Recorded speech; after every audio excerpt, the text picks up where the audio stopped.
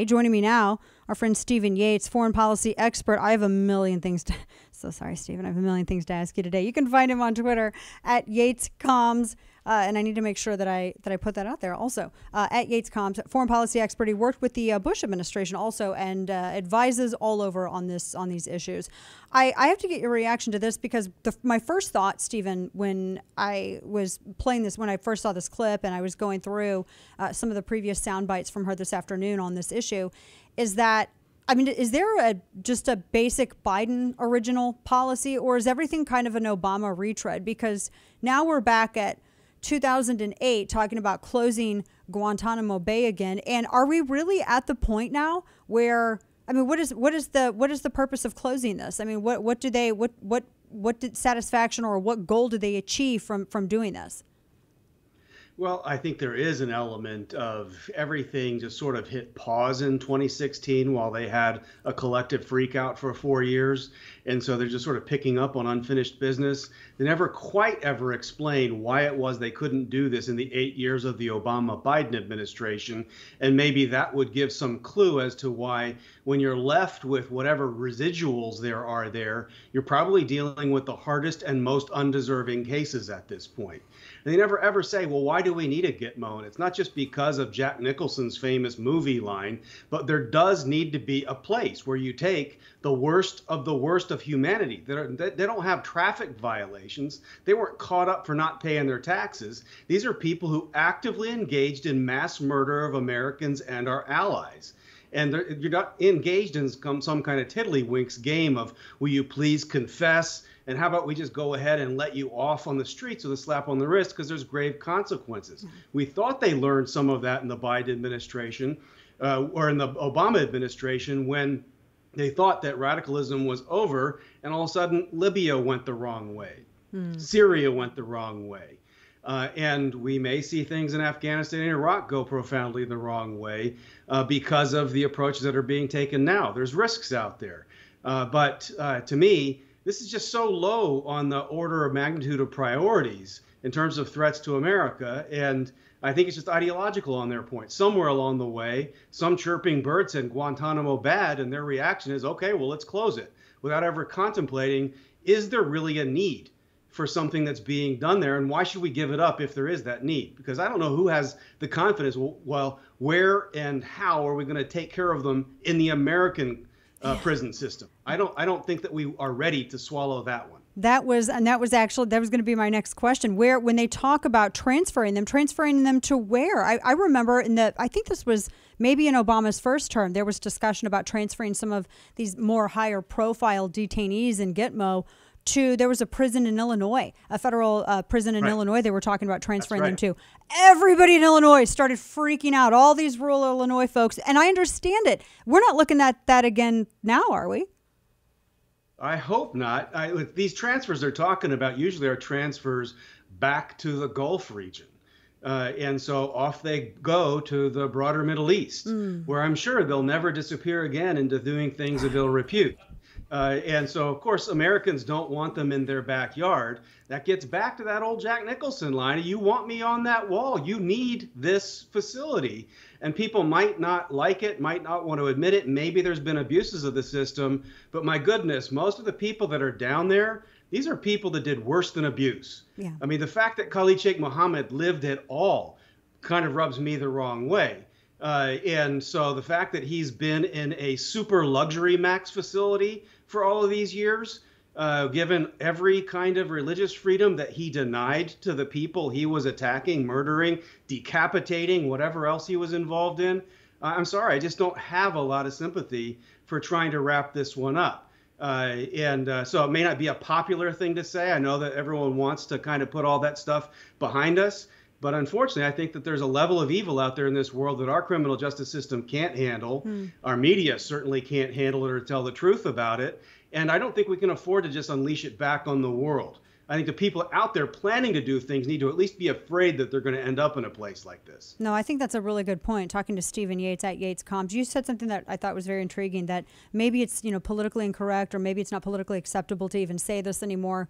Whereas I just remember after 9/11, there was that sentiment that, yes, like throw these people in the darkest pits of hell and throw away the key if we don't just, execute them on sight.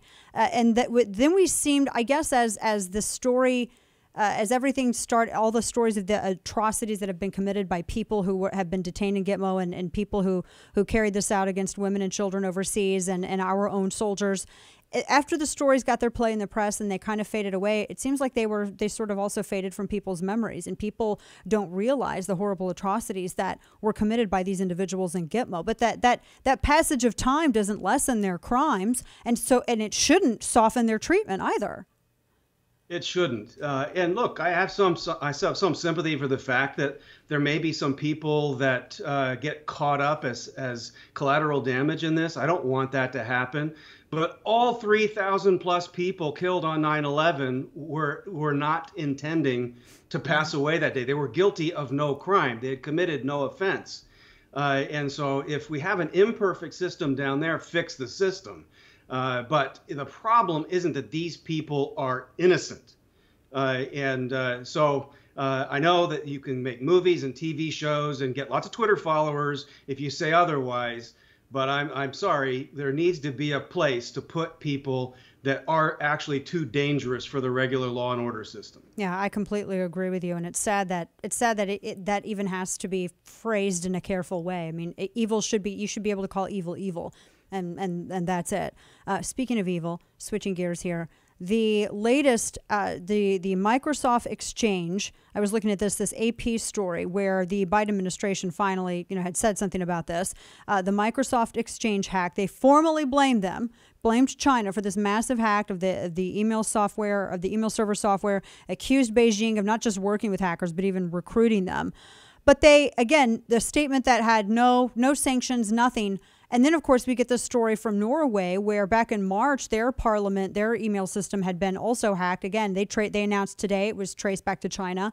So where are we in the point of acknowledging that the current path or the current a tool of deterrence, whatever that may be, isn't working? I mean, I'm not saying that, the option is war or nothing, but surely we have some other arrows in our quiver here, Stephen. Yeah, and we certainly haven't invested in the right priorities for sure. I mean, if you look at the date range of when these alleged offenses took place, a lot of them are like 2011 to 2018. We're dealing in the information age. It's 3 freaking years later. Yeah. How is it that we're just now hearing about an electronic crime on mass scale? Yes. And so, I mean, if you're going to have these things have any impact at all, you got to have sanctions or penalties that come into place almost instantaneously.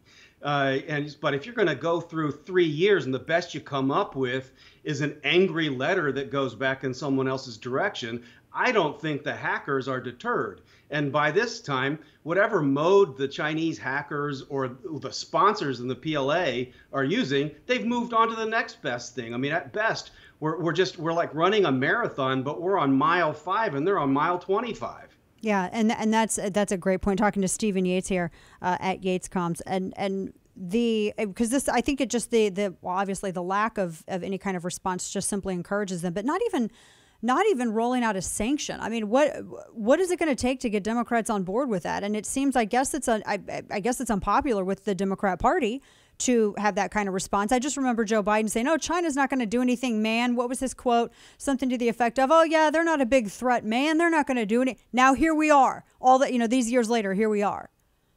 Yeah, it's a shame he didn't say that on camera and someone could remind him of the statement. But it's definitely the case that that the Chinese, the Russians, the Iranians, and some other bad actors have been at this for a very, very long time. For most of my career, Democrats were quite happy to recommend sanctions against China. When I was coming of age in policy in the 1990s, Nancy Pelosi and Chuck Schumer were some of the leading advocates for sanctions opposed upon China for a variety of different things, from human rights to financial crimes.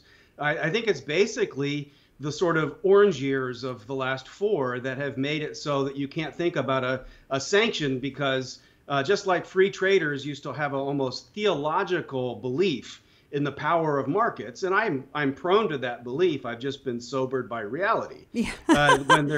The other side used to love the sanction Right. until Trump came along, and then it became the poison pill. Right. So I think we just have to kind of grow up and realize it turns out there's bigger threats to America than this weird stuff about climate change and race theories and stuff like that. There's real bad people out there that are ready to shut down our infrastructure, ready to attack, ready to kill people. Maybe we should take on those threats. That seems like that's a good idea instead of worrying about pronouns and wokery. Last question for you here, Stephen. I'm sure you saw the story too, where Chinese officials had reposted this threat to nuke Japan if even one troop is sent to Taiwan, because this standoff, the tensions over Taiwan continue to increase. Is this an increasement in their aggression, or is this just kind of maintenance? They reposted it, so they've said it before, but still, I'm curious as to your thoughts. No, I don't really know of any kind of a statement where the Chinese government has actually publicly committed to first use of nuclear weapons. Supposedly, they're very, very principled and only defense-oriented, very, very peace-loving people. And so they would only use these kinds of things if attacked first, and they want to have that deterrent. That's what they've said over and over and over for years and years and years. So, of course, they wouldn't contribute to proliferation and things like this. This is actually an exceedingly provocative statement. It is a declaration of first use of nuclear weapons. Now, part of me says, good for you. You're saying the quiet part out loud. We at least know. I like your optimism. Dealing with here. But it's actually a very, very provocative thing under normal times. The very champagne sipping and cocktail clinking people in New York would have an emergency meeting of the UN Security Council, and there would be talk of sanctions, because this violates every counter-proliferation rule or norm that China supposedly signed on to for years and years.